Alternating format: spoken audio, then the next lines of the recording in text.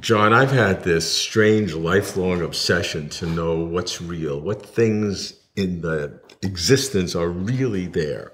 So my scientist friends say particles and forces, and those who are religiously inclined add spiritual realms or God and all of that. But as a philosopher, you look at reality in a little bit different kinds of ways. So help me understand what's real. I don't think I have some really weird or distinctive sort of take on these things. I think it's first good to think about what you started with in terms of what your scientist friends think. I mean, if you ask your scientist friends, are the voltmeters, they'd probably say yes rather than no. And is a voltmeter a particle? Yeah. No. Is it a force? No. So they don't, that, in a way, you mischaracterized what you're, and maybe they're mischaracterizing themselves. Maybe when you ask the question that way, they feel they've got to say something. Yeah, but that's totally reductionist in their view, because they don't look upon a voltmeter as something other than a construct of something that's not real, or it's constructed. So does that mean so a voltmeter isn't real? It's constructed. I know, but that's a fudge answer. So okay. Is it that constructed things aren't real? Construction real don't have the same level of reality that something underneath it would, of which it's constructed. But it's natural to think, at least naively, that there are some things, and then there are some things that there aren't. So there aren't mermaids, and there are electrons. Right. So we get in the hang of that. There aren't mermaids. There aren't ghosts. Unless, some Irish But there is the idea of whatever. mermaids. There's an idea of mermaids. Right, so there are ideas of mermaids, there are pictures of mermaids, there are books about mermaids, there aren't mermaids. So it's very important to distinguish.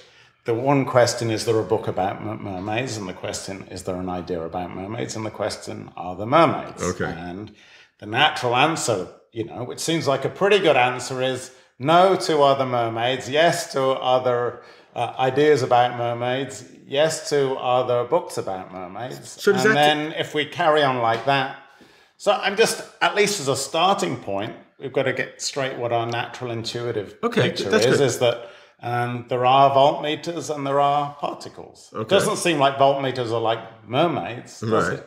No, but voltmeters have a greater claim to existence. But if the ideas of mermaids exist, the ideas exist. Yeah. That's something that exists. That's something, yes. That's real. Right, that's real. So we can add those to the list. Right. Ideas about mermaids. Right. So we've got, but we've already got a fairly expansive. So if we just start with our sort of intuitive, our intuitive views, I mean, we'd put a whole bunch of things on the list, like particles and voltmeters and chairs and tables and ideas about mermaids and ideas about statues and ideas about electrons and so on and so on. And then we get to slightly tendentious things like what? God and angels on the one hand, and maybe certainly the numbers people would start, but still, if we think about it just naively in terms of there are questions, if you're asked, are there numbers between 2 and 7? Yeah. You'd say yes, you wouldn't say no. So it looks like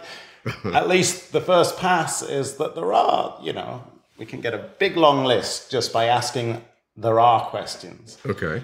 So then there are a few ways to go from there. We start compiling a list just by asking there are questions. And I think that's a good place to start. I like that. Are there, and then put a noun there, a common noun, and then see what people say. Right. And I think you'll find convergence on, if you ask physicists, are there voltmeters, they'll say, of course there are. Yeah, right.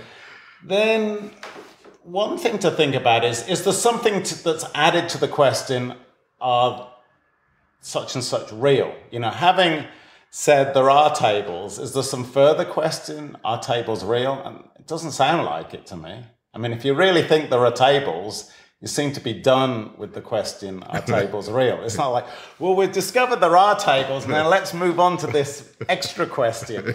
Are these tables that there are real, or are they non-real? And it seems if there are some, then they're real. So I don't think the question, are tables real? On the face of it, at least, it doesn't add anything to the question, are the tables? And on the face of it, everyone thinks there are tables. And on the face of it, it's a really tough, you wouldn't really expect a scientist to come along and have some really good argument that there aren't tables. Okay. But there is stuff that once you say there are X, that there is a further question, whether it's God or things like that, yes. or there are books about mermaids. If you didn't know, there are no mermaids, but right. But do you really think it's for a philosopher to figure out whether there are these kind of things in the sea that have the upper half look like women and the bottom half look like fish? It doesn't seem like no. If a marine biologist turns one up, then we'll change our mind. Right. But it's pretty obvious. Right. Seems pretty obvious what the answer is. And it seems that we know that marine biologists aren't going to turn them up. So what can we learn, for example, about objects that are, for all practical purposes, in their microphysics, the same, but have different names for them? A lump of clay and a statue could be exactly the same thing, but radically called by different names. A Venus and the morning star or the evening star. Are those the same? Yeah, so one kind of question which is a bit different to other is the so-and-so the same thing as the so-and-so? Right. And so you touched on a natural and question that's been asked since antiquity by philosophers, which is, if you've got a lump of clay that's fashioned into a statue, intuitively you think there's a statue over there, and intuitively you think there's still a lump of clay over there. And a good question is, well, are they the same thing? So there's one thing with two descriptions, like, Mark Twain and Samuel Clements. Right. They're not two things. It's one thing with two names. Right. Clark Kent thing in a way that's not. Yeah.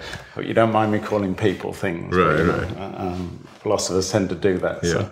So, and it looks on the face of it, again, just it's good to get straight what the natural answer is. On reflection, it's no, because the lump of clay was around a long time before the statue came into existence. And so if the statue came into, if you think the statue came into existence just, a few hours ago, and the lump of clay didn't come into existence a few hours ago, that seems to be a fairly decisive. So that's the prima facie decisive consideration that has convinced lots of people that they're different things. So there really are two things there. Okay, so in that case, you have every atom can be exactly the same. They are almost by definition. It's exactly the same.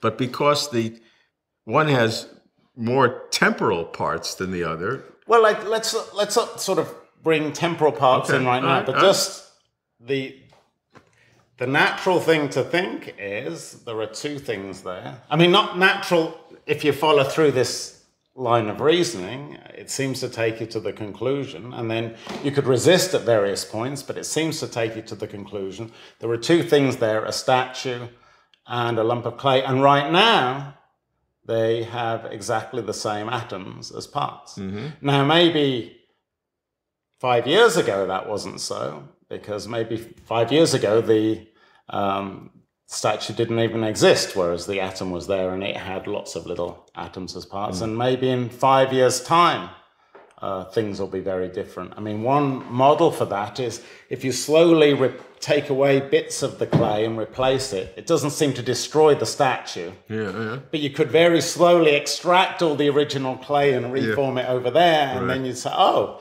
at that point in time, the lump of clay has, those little guys as parts. But at that point in time, the statue has a completely different bunch of little guys as parts. So what you're pointing out is, if you buy this line of thinking, you'd say it can be that certainly at one time, I mean, we could go through to other questions, but certainly at one time you could have two things that are made up of exactly the same atoms. I mean, do you think that's incredible or bizarre, or it just helps you to understand what reality is? I mean, it's further information about how the world exists.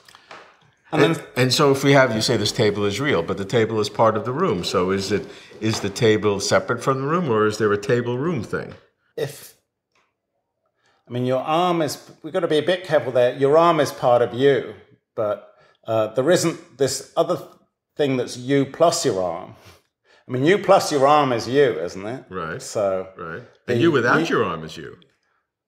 Well, we're playing around with without. I mean, there's the thing right now, which is, I can outline that way. Yeah. That's not you, because that thing, that seems to be a thing. Yeah. It's a part of you that's almost as big as you, but doesn't take up the region of space where your arm is. Right. That guy, let's call it little you. Little you isn't you. Little you is part of you. Okay. Yeah. So now you without, if you mean by you without your arm, little you, then you without your arm isn't you. If by you without your arm, you mean what would happen to you, how things would be if I insidiously chopped your arm off or something, then of course you'd still carry on existing. But right now, intuitive, I mean, it seems quite natural to think there's this thing, you without your arm in the sense that I defined, and that isn't you. Okay, so if we one thing that you're getting at is you've got these intuitive answers to there are questions, and then some there are questions are tricky. Maybe are the mermaids isn't tricky, but are the maybe some other sort of sciencey or biological questions are tricky, and they're not things that philosophers are going to have very much to say about, but there are more general abstract questions that maybe they might have something to say about. One sort of philosopher says, well, actually our naive reactions are excessive. Actually, it's not, there aren't really, a lot of the things that we say there are. We say there are holes in the cheese, but the cheese is perforated, all right, but there aren't holes. There is just perforated cheese. So you're adding too many things in if you have the cheese and the holes. You should just stick with your perforated cheese and not really think there are holes. I mean, so we're taking a liberty when we say there are holes. So there's that sort of philosopher, let's call him or her the subtractor, who's taking the ordinary there are claims and paring it down, saying, no, we're taking a liberty by saying there are holes. There aren't holes. There are just perforated things. And then there's another kind of philosopher, and I'm a bit more the second kind, who's an adder, who takes the thing and then says there are even more things than have been dreamt of by naivete, not less. Like what? Like, I mean, it seems... Suppose we buy the thought that there's a statue and a lump of clay, so we're up to two. You might start to wonder, well, if you can have two things made of the same atoms at the same time, and I gave you a fairly compelling argument why there are two things there, why not have three?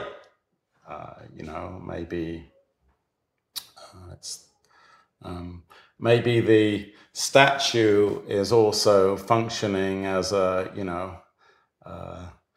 maybe it's a very little statue that's functioning as a trigger on a gun.